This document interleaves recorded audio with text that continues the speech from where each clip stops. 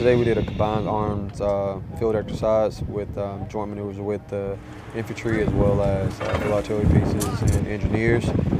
But our piece in it was obviously the field artillery portion of it.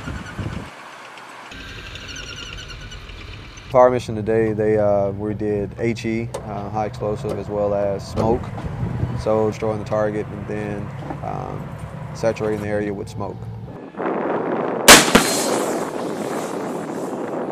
It can take anything less than a minute. Less than a minute with a good crew. All the crew doing their crew drills, everybody doing what they're supposed to do, you can get that round down range from out of the tube in less than a minute. Yes, it's definitely experience from my understanding. It's been going on for a very long time, and just to be a part of it is really an honor, more so a privilege. So.